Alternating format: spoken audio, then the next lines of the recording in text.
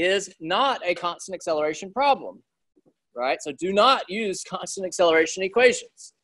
Can't emphasize that enough, all right? But if we are told our acceleration is 10 minus 0.2 s and we want to find velocity, I'm given an equation for acceleration. I want to find velocity. Is that a derivative or an integral? Yeah, I'm given acceleration. I'm going back up to velocity. That's an integral. Which integral should we use? You've got the formula sheet that you're going to use on the test. Acceleration is in terms of s. Let's go to our formula sheet, test 1 formula sheet. Acceleration is in terms of s, so I'll use that one, right? Acceleration is in terms of s, so I'll use that one. Integral v dv.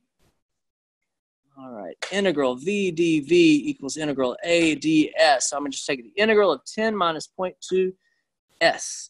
The integral of v dv is not just v, right? Y'all know it's v squared over 2. And also, it's not just v squared over 2. Let's make this definite integrals, right? From initial to final condition. All right, and then the integral would be 10s minus 0.2 s squared over 2. And this one is also from s initial to s final.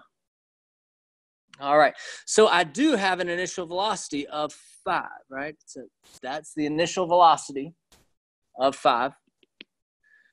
And so this would be like vf squared over 2 minus 5 squared over 2.